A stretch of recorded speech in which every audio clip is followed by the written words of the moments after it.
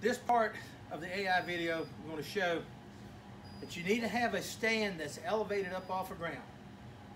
A milking stand for a dairy goat works just fine. Also, you can have a fitting stand for a sheep. Generally, we take 2 people to do this.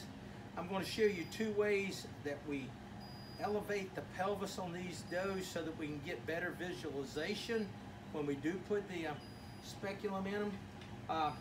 Generally, since I'm a right-handed person, I'll work off the left-hand side of the doe. But if I had an assistant, they would take this doe, put their leg up on the stand, and put it right on the stand and hold her like that, elevated.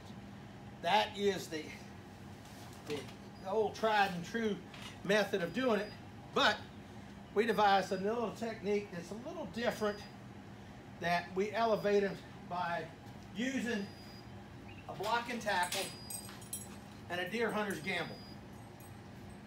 Anybody who's deer hunters has used this to use skinning deer. We also take and modified a horse cinch. We just put this right under her. Usually they don't object too much.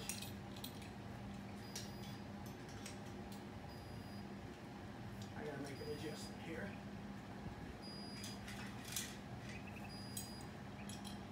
Hook it up and just slowly pull her up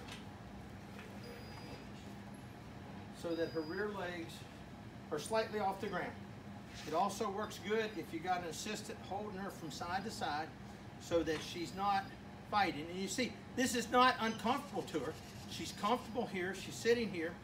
When we have her there, we then will take a lube speculum.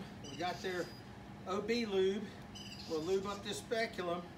I'm really partial to the speculum that has the insert. We're just going to go partially way in here because this doe doesn't need to be messed with today out of season. And would actually go on her vagina. I've already cleaned this with a paper towel beforehand. You want to be clean. You don't have to be sterile, but you don't want to take trash into the uterus. And what we'll do is we'll put this into her.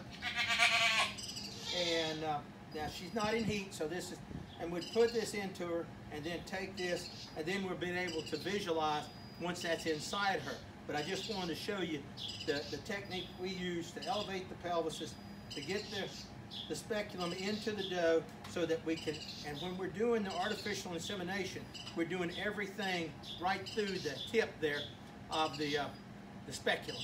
So from here, what we're going to do is go and thaw some semen and show you our technique for loading the gun so that we can inseminate the doe. Now, one thing before we get to there, we would actually put her light in here, visualize, find her cervix, and see if she had the correct discharge and the correct openness of her cervix before we'd ever attempt to do any AI.